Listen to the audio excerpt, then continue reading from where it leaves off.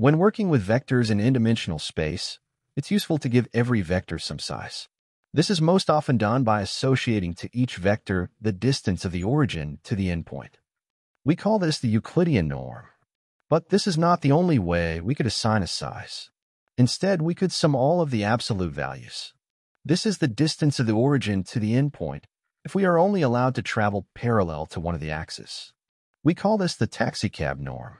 Yet another way to assign size is by associating to each vector the maximum of the absolute values of its components. All of these constructions assign in some way a size to each vector.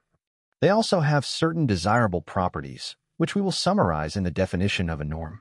First of all, they're always non-negative and zero if and only if x is 0. Additionally, you can pull the multiplication by a scalar out of the norm, so the norm of a scaled vector is the same as if you scale the norm by the absolute value of the scalar. This is called absolute homogeneity. The third property is that norm of the sum of two vectors is not greater than the sum of the norms. This is called the triangle inequality, as it essentially says that the one side in a triangle cannot be longer than the sum of the lengths of the other two sides. We call a function on a vector space over some subfield of the complex numbers that satisfies these properties a norm on that vector space. As the name already suggests, the Euclidean norm, the taxicab norm, and the maximum norm are norms on the n-dimensional Euclidean numbers. In order to understand these norms better, let's look at how the unit sphere looks like with these norms. So we look at all vectors with norm 1. For the Euclidean norm, this is a circle. For the taxicab norm and the maximum norm, it's a square. Now one might wonder whether there are any other norms for the Euclidean vector spaces. It turns out that all the norms we have discussed so far are part of a larger class of norms called p-norms. They are kind of in between the taxicab norm and the maximum norm. We define the p-norm of a vector to be the sum of the absolute values of the components raised to the pth power and then take the pth root. This forms a norm for p in between 1 and infinity. When we look again at the unit sphere, we see that these p-norms are in between the norms we have already defined. It is not trivial to see that the p-norms really are norms, but we will prove this in a generalized setting. Each n-dimensional vector can be interpreted as a function on the set of integers from 1 to n to the real numbers. Let's call the set of integers from 1 to n xn.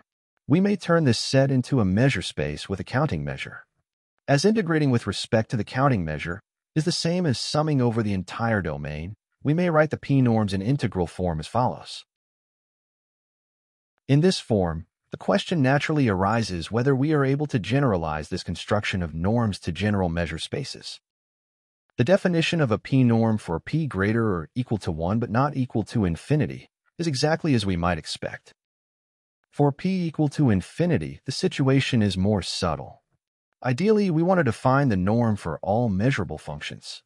As these functions can be very discontinuous, the behavior on some null set should not influence the norm.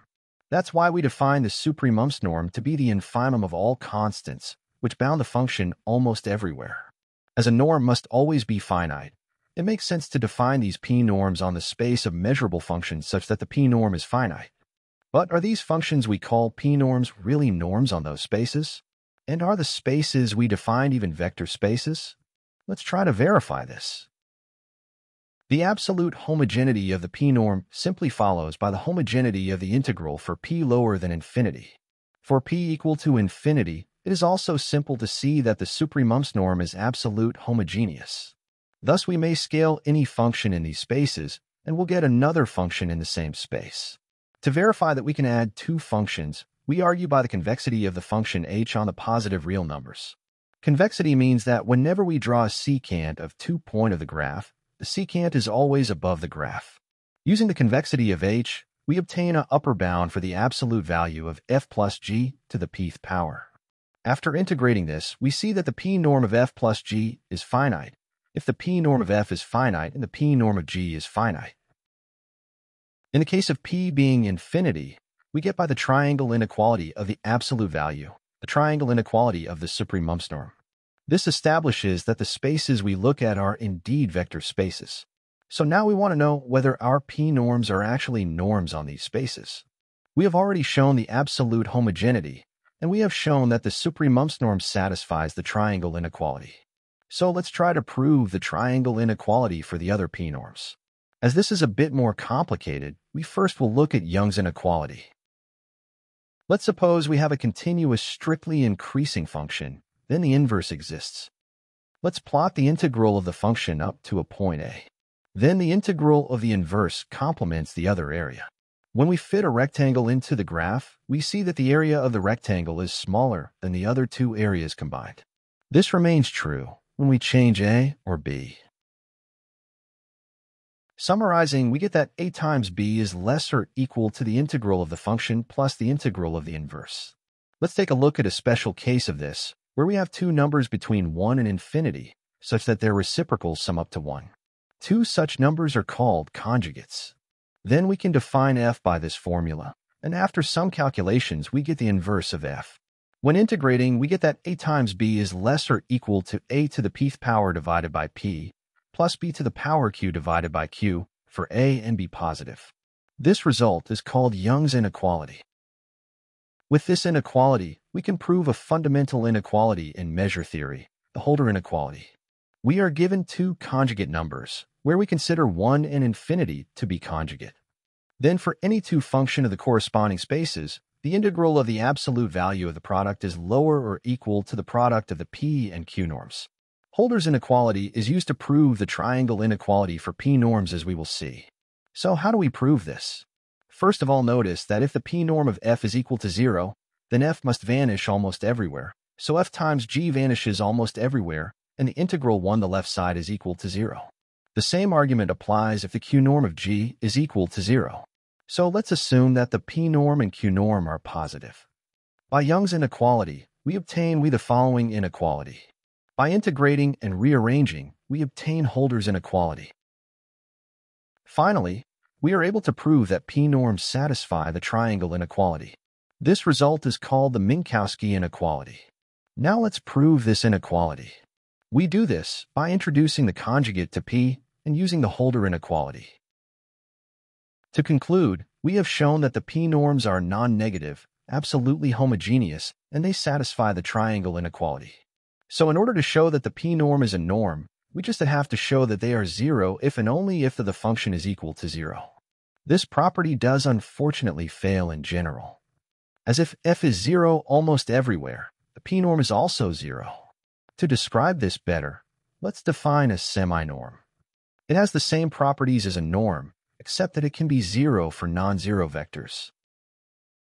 As a norm is generally better to work with in a semi-norm, let's try to modify our vector space over which we define the p-norm. We are going to identify the functions in this space if they are equal almost everywhere. We can do this by taking the quotient space of the functions, whose p-norm is equal to 0.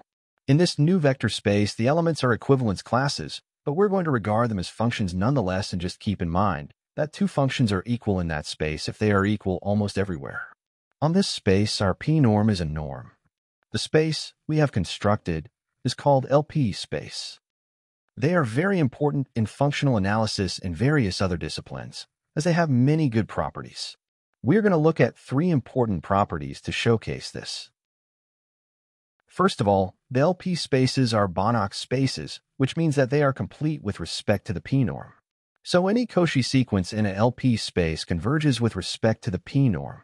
However, this does not mean that the sequence also converges pointwise.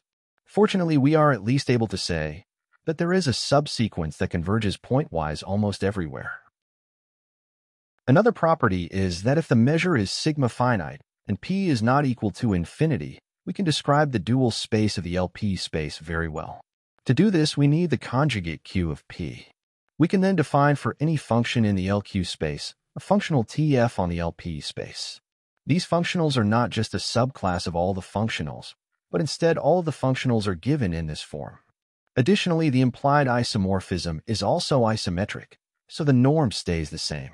This result allows us to understand the dual space of certain LP spaces very well. Finally, let's look at the special case where p is equal to 2. Then p is its own conjugate and the L2 space is a Hilbert space, so we may define an inner product, which induces the norm. Then the Hölder inequality is here called the Cauchy-Schwarz inequality, and bounds the inner product by the norm. We know far more about Hilbert spaces than about Banach spaces, so the L2 spaces provide many techniques to understand a function better, once we have shown that the function is an L2 space. In the next video, we will take a closer look at Hilbert spaces and the special case of L2 spaces. So if you don't want to miss that, consider subscribing. Thanks for watching.